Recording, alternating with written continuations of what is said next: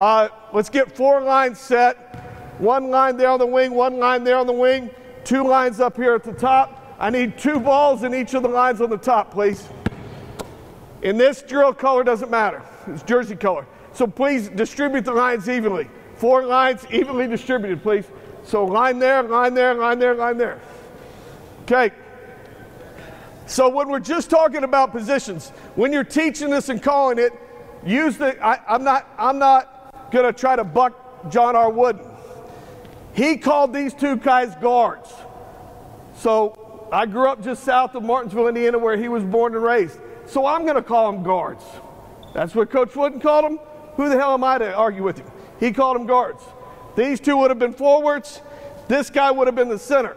Now, that doesn't define who you are as a player. It's simply the floor position. So who's your center on here? Who's our center? Okay?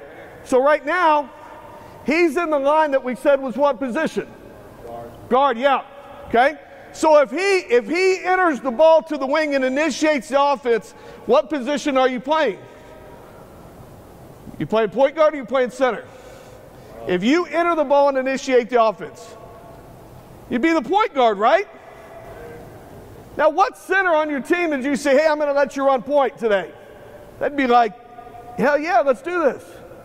So being able to get these guys to play all different positions empowers them, gives them confidence.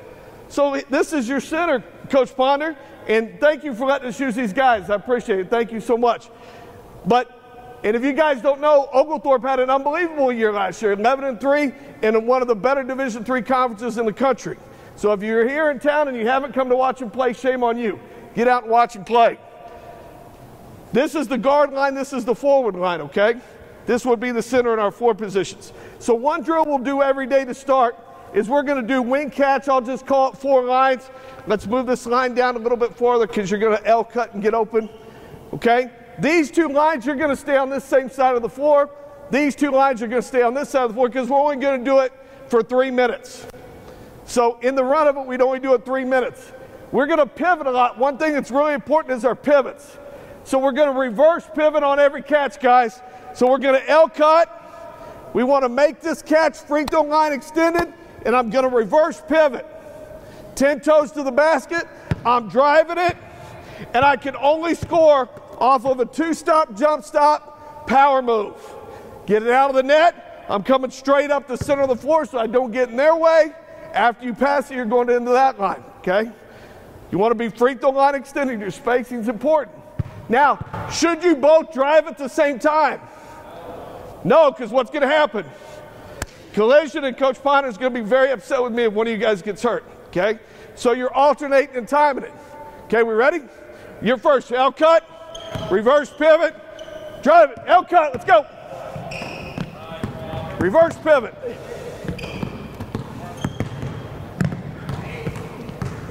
Good. Good, everything 2-foot power move. Catch it, reverse pivot. Good.